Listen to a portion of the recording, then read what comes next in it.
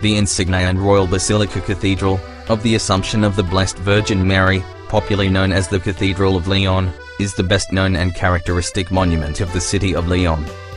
Built between 1747 and the early 19th century, the monument expresses the transition from Baroque to neoclassical architecture, and its style can be considered to be eclectic. The cathedral is characterized by the sobriety of its interior decoration, and the abundance of natural light.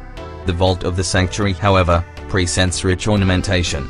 The cathedral houses important works of art, including a wooden Flemish altarpiece, and paintings of the 14 Stations of the Way of the Cross.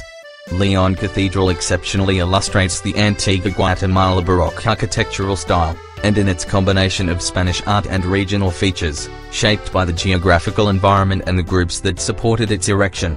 It is a material expression of the formation of the Latin American society.